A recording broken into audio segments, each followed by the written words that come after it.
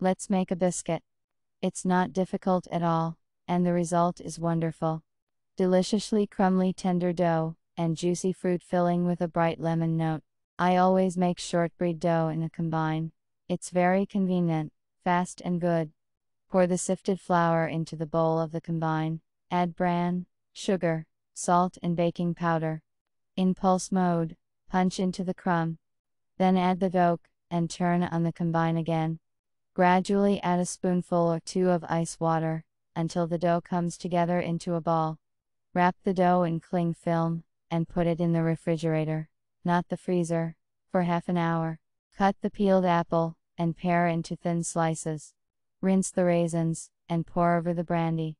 Heat it in the microwave for a minute, so that the brandy is absorbed into the raisins. Grate the zest from half a lemon, squeeze out a spoonful of juice, and sprinkle the fruit with it. Mix the fruit with the zest and raisins, add a pinch of cinnamon. Roll out the dough between 2 sheets of parchment, into a circle 1 centimeter thick. With a round bowl of a suitable diameter, mark a circle in the center. So it will be more convenient to spread the filling. Lightly sprinkle the middle with starch, and lay out the filling with a small slide. Pinch the biscuit, leaving the middle open. Transfer the biscuit to a sheet together with parchment, and bake in a preheated oven to 200 degrees until ready. Cool the biscuit on the board, and sprinkle with powdered sugar when serving.